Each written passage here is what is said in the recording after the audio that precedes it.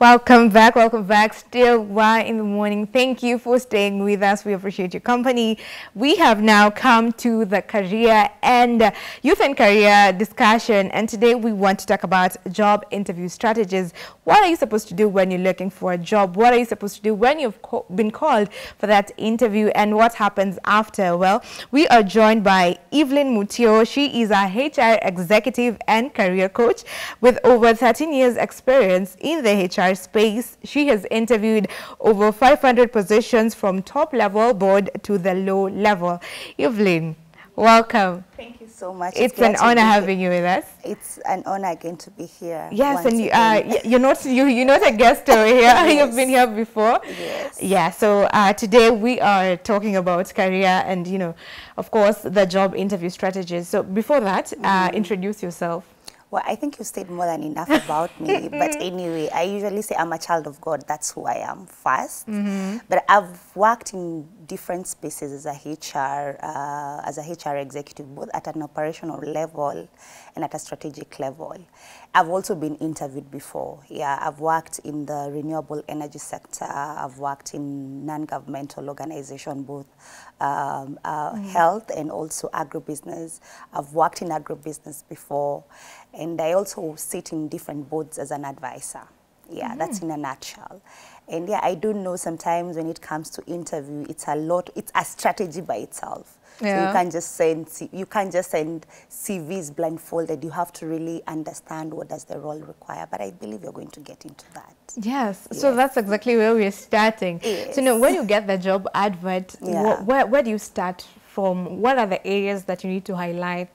Key areas that you need to look out for? Yeah, first of all, when you get a job advert, you need to first of all ask yourself, what is this role looking for? You need to get into the eyes of a recruiter. That's what I always tell most of my clients and even most of the people that because I have interviewed people before. So you have to first of all analyze the role. First of all, which cadre, first of all, get to understand this role, who is it going to be reporting to? What does the key competence of this role require? Let me give an example of, for instance, you're applying for a role of a CFO.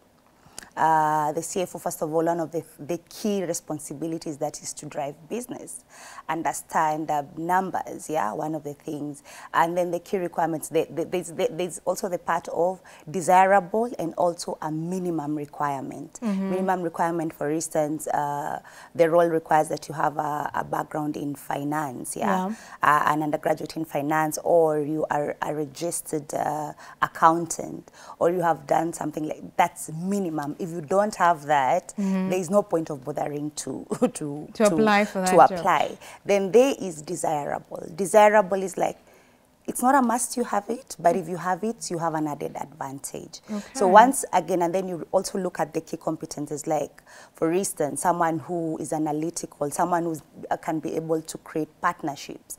So these are key competencies that really need to be appearing in your CV. And it takes only 2 minutes. Like, actually, I usually say it takes 5 seconds for a recruiter to determine whether they are going to look at that CV or not. Okay. Yeah, so, I mean, you can imagine you're applying for a role whereby it's over 500 people who have applied for that role. So you really, really need to be very smart. So you've aligned your CV, you've aligned, and then one of the other things, you have to also look at that role. Your CV should not portray a doer. Your CV should portray a value add, I mean, I keep on saying that people are hired to solve problems.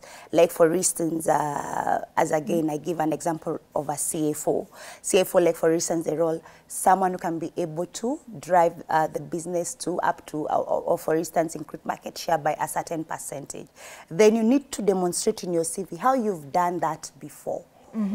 You need to demonstrate that. So, like, for instance, let's say in your past experience, you state that you probably you advised the board to increase market share. You negotiated maybe an agreement between, for instance, the lenders of your organization and investors. That needs to come out there. So you put that in the cover letter? You put that in your CV and also in your cover letter. So, okay. So yeah, because but it has to be very brief. But your CV is now where, that's now what will determine you to be called to the table. The value add aspect. So you need to have that value add aspect. Yeah, you have to have the value add aspect. Otherwise, who wants to just hire someone who's just doing a job in the... People want a value add in the organization. And if you're called to add value, then that's what you should be portraying. Remember, your CV is what is going to get you into the table. Yes. Then the other aspect also, get to understand what that organization is all about. Like, for instance, go to the website. Most of the times I've even seen cover letters. People have written cover letters. Like, for instance, you've used one generic cover letter for like 5 jobs, and then you even forget to remove the the name of that name of the company you had previously. And like, this person is saying is very keen to detail, and that keen to detail already, a perception has been formed. Yeah. So you need to understand, first of all, what is all about the organization. What is the vision? What is the mission of that organization? You have to align that in your cover letter. Remember, you might be technically sound for that role, but are you a cultural fit? And cultural fit has to align with your core values and the values of the organization. Okay, so these are some of the tips to get into, to get the call to the interview. So now, when you talk of the CV and, you know, the value add bit of it, and you say what you've done maybe in that position in another job. So how do you, you know, mention that briefly? Because a CV is usually just an outline from this year to this year, you know. So how do you exactly So one of the things is, like, for instance, what I've seen also in some CVs, what really happens is that sometimes people replicate their job description. They don't replicate their value add. Like, for instance, that's what happens. So you see, a JD is what you're required to do, but how are you adding value? So let me give an example of, I'll just take a role of, let's say, someone who manages projects. So what are the key competence of a project manager or a project officer? Project cycle, risk mitigation, and all that. Maybe if you're handling a project from your company to another client, then it means that you're also negotiating terms of payment. For instance, you have the project cycle. So you need to put out those key competencies and the value add you've done. Like, for instance, you increased efficiency by, let's say, 13%. You did this. You negotiated the payment process, whereby at least the payment cycle for your organization, and that, I mean, ensured that the organization had some cash flow. So those are the key things you need to be putting out. Yes. Okay. And how long, you know, how long should your CV be? How many pages should it be? And also, is a cover letter mandatory when you're sending out your application? Some companies will want you to have a cover letter. Others, it's not necessarily. It's not a must that you have a cover letter, but it's good to have a cover letter, especially when they say that it's not compulsory. Then you have to be proactive to show, so that, I mean, sometimes maybe one might not want to go through your CV, and especially some organization whereby they use application tracking system, whereby it's only like, let's say, like 50 CVs that will get to the hiring manager. All these others have been filtered by the system, and the system has already been custom made in a manner that it will filter out what that role requires. If it's 5 years experience, that ETS is going to filter that out. If it's the key competencies, you have this, you've worked in a certain industry, that ETS has been filtered that. By the time now it's getting to the hiring manager or the recruiter, they are like 50, and now this is now filtering out now to the long list, now to determine who are the people going to come to the interview. So you have to be very intentional on what you want to put out there. In terms of how many pages that a CV should have, I'd say 5 maximum, but also let that have 5 pages have content. And I think I need to add something else about also something that is very, very crucial and has gotten so many people hired, is the LinkedIn. I personally, I have actually been headhunted for, I think, over 4 jobs in LinkedIn. Through LinkedIn? Yeah, through LinkedIn. So what are you putting out there? What kind of, I mean, LinkedIn is just a profile. It's just a summarized CV. Again, now bring out your value add, your key achievements. What have you done in different organizations? Okay. Because when the headhunter or the headhunters or recruiters are looking for someone, they'll just search for project manager, and if at all you've added value in your sector, your name is gonna come like among the top 10. Yes. Okay, quite interesting. And when you're mentioning some of the key things that they look into, you mentioned the minimum requirements. Yes. So now, you know, people apply to jobs and say, you just say, let me just try this out. Yeah. So if I don't meet the minimum requirements, so I shouldn't apply for that job. If you really feel like, you have met the, let's say, the minimum requirements, like it's 100%, and maybe you have, let's say, 80, 70.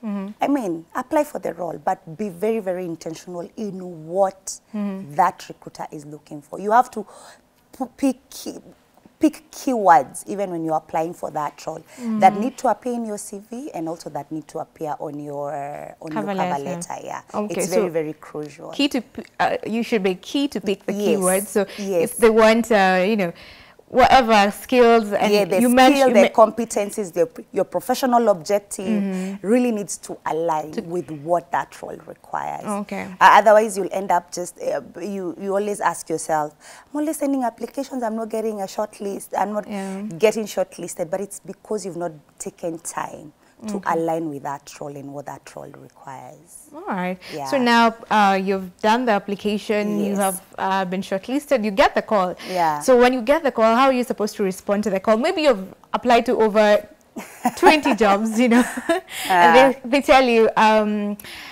you've been invited for an interview. Yes. Did you apply to with our company? Say yes, because you're not even sure which company you applied to. So is it okay to ask which company is this? Yeah, it's okay to ask.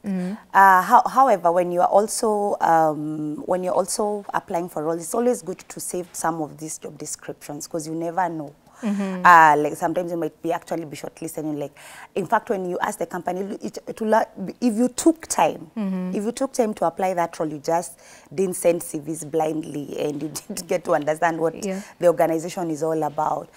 For a fact, you're gonna remember. So it's okay to ask. There's nothing wrong with that. But now let's talk about the aspect of now you've been called for the interview. Now that is what is going to separate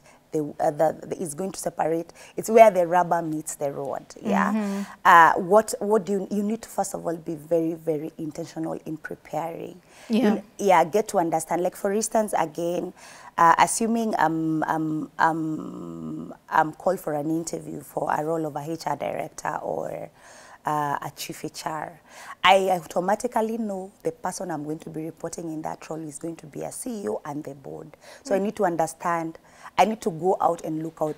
Let's say I've been invited in Y254. I need to understand who's the CEO of Y254 because that's the person. He's going to be seated in the panel. Yeah, I need to understand what is the organization all about. Yeah, I need to understand what have they done. At the top level of leadership, I always tell people, organization strategies are always in the organization, are always in the website. Yeah, have a look at that. Have a look at their strategy. Where are they going? The 5-year strategic plan. Where in the entry level, why do you want to work for them? What inspires you for them? Who are you all about? You know. Yeah, so that's very, very crucial. Especially yes, you've been called. Get to research about the people who are going to be sitting in the panel. If you get an opportunity, you can even ask the person who has called you for the interview, how many people are going to be in the panel, or who should I expect in the panel? Say, yeah, the CEO. Others will even give you the name, the CEO, or for instance, the CEO. Maybe it's the head of a certain head of that department. You look them up. I mean, you get all the information there. So it's okay to ask when you get the call? Yes, it's okay to ask. It's very much okay to ask. Because I remember there's one time I was called for an interview sometimes back, and the lady who had called me for that interview gave me a name that I thought was a female name, only to realize that it was a male name. So I had to really ask who's going. When he said I had to go look at the one of the panels. Was like, wow, it's very crucial to always be prepared, and it also gives you some sense of confidence. Yeah, because you go there with the confidence that you already know this person, so it's not. And you'll also align to their language, because one of the things is that when you go for interviews, yes, you're technically sound, but you don't know what makes this other person tick. Like, you need to understand what this other person makes them tick. Like, for instance, and you can pick a lot even on what they post on their social media, like LinkedIn. Like, maybe someone, like, I remember there's one interview I sat for, and the CEO was was a person who really valued people's development. And every time when I was answering things to do with people's development, I could see the guy nodding. Yes. Okay. Yeah. So, okay. Yeah. All right. So what else should you prepare for in advance apart from researching about the company? Yeah, research, get to know about as I said, the bullet by bullet of that role. You really have to have gone bullet by bullet. You know everything about that role. Everything, so that you even come up with various examples of what you've done. Like, for instance, interviews are structured in, I'd say, 3 or 4 perspectives. You have the technical question, you have the behavioral questions, and you also have something we call the risky questions. Behavioral questions, they are trying to test your cultural fit to the organization. Like, for instance, let's say as an organization, they really value collaboration, they love teamwork, they value trust. They'll ask you questions around that, and it's up to you to make sure you show that.